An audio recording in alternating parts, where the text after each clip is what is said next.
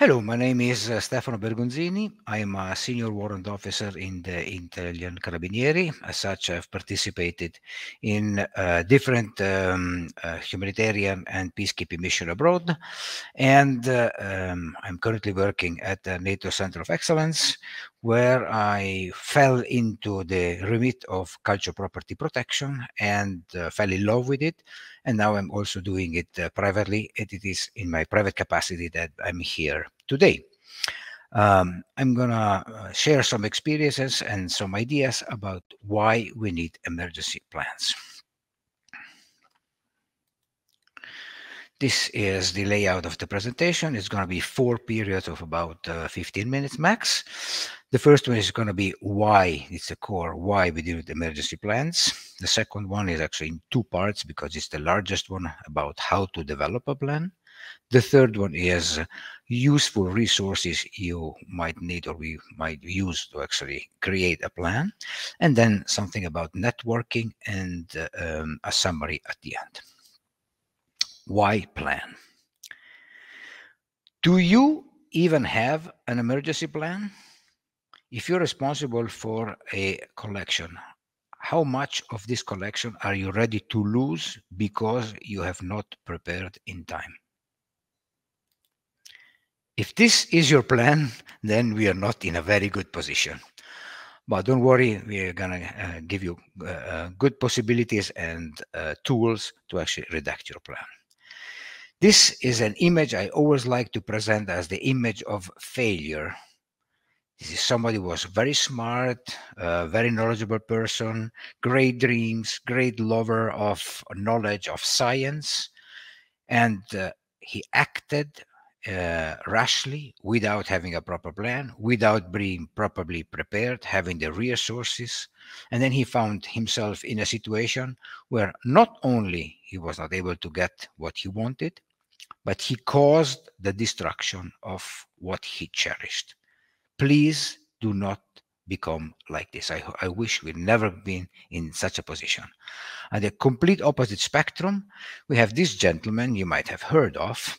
Captain Sullenberger took off with an airliner full of passengers from New York Airport, and at very low elevation, one of the worst conditions a pilot can find himself in, they struck some geese, lost both his engine. Now he has a full plane of passengers, and he needs to decide how to actually save them.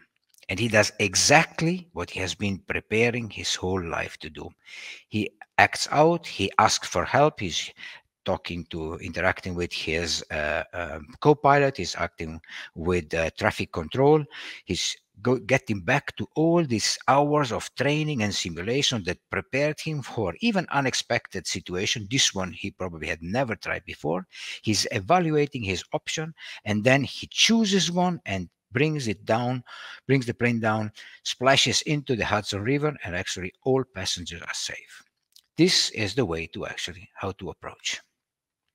Other examples that might illustrate why it is important to plan and to prepare to save cultural property is the destruction of the Brazil National Museum. Over 20 million pieces were lost, some of them irreplaceable. Why? Because there was no proper plan, the material had not been prepared, there was confusion, the intervening fire personnel had not trained properly to actually solve this sort of situation. You have a similar case at the fire in Notre Dame, where actually very good results were achieved, where 90% of the mobile pieces, the movable pieces, were actually saved out of the burning cathedral. Why? Because the personnel, they had a plan, they had the material, they had tried that plan, and they were able to actually be successful in their endeavor.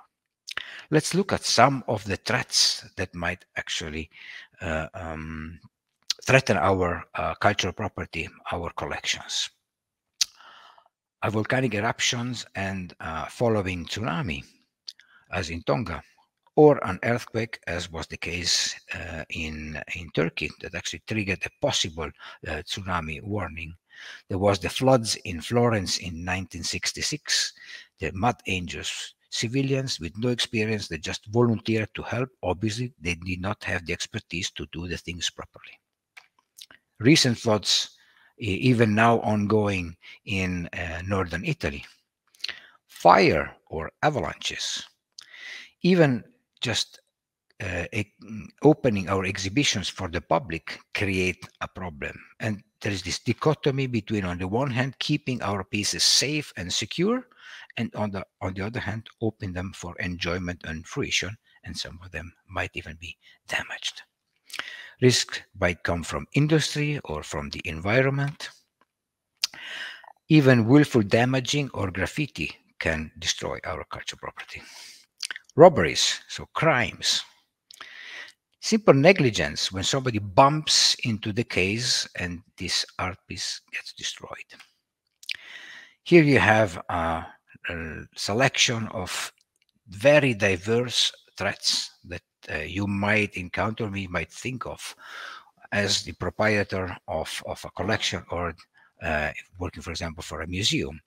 And the same case, the same topic, the same happening can have very different outcomes. Try to imagine if your access system is out of order. If it's the day before the day of the closure of the museum, no problem. If it is Monday morning, well, the problem starts to become bigger, because tourists and people who want to join will not be able to access. Now it is the day of the opening of a huge exhibition, and you're awaiting the Minister of Culture, then the consequences are going to be even larger. When we are thinking of threats that menace our cultural property, we need to be very imaginative.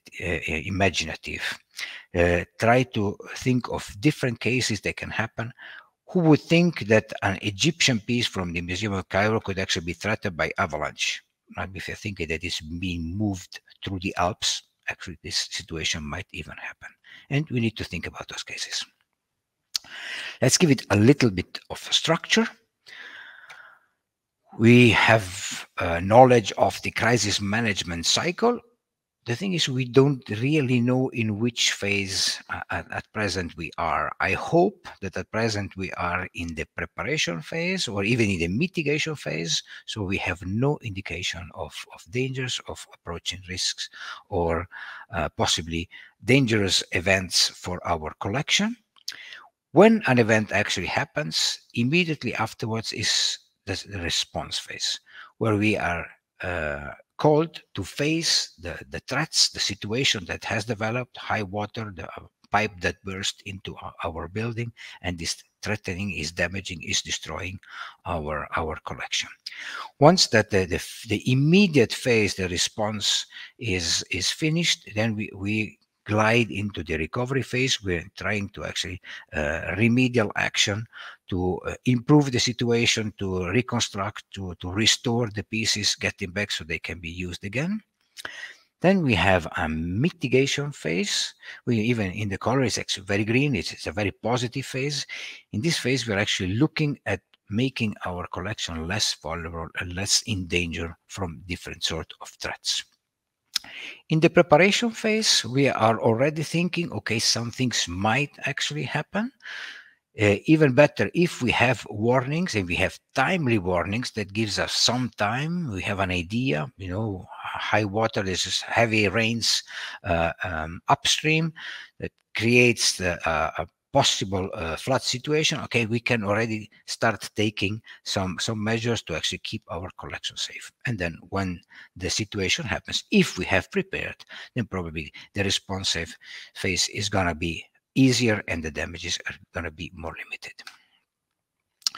We really need to get ready before the emergency strikes. Unfortunately, when we are in the emergency, during the disaster management, time is the only element that we cannot procure. If we look at an emergency and evacuation plan, why do we need an emergency plan? Well, because a plan gives us a structured approach, gives us a flexible approach. We can look at a different set of and range of contingencies, different sort of problems. We have the time to actually assess them, discuss them, get knowledge, even get the skills, acquire the skills, prepare the material, prepare ourselves, prepare the collections, our building. All this without being under a time pressure, which then happens when the emergency starts. So if we are to ask ourselves again, why do we need to develop a plan? But the first thing is, okay, we need to be decisive. We want to take a decision and actually take action. Just thinking about it does not cut it.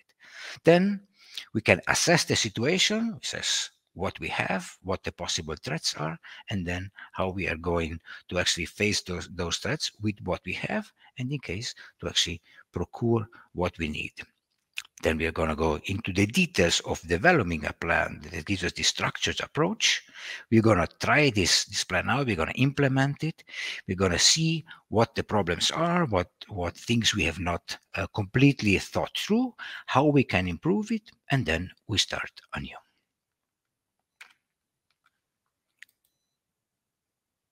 And this actually concludes the first block. Thank you.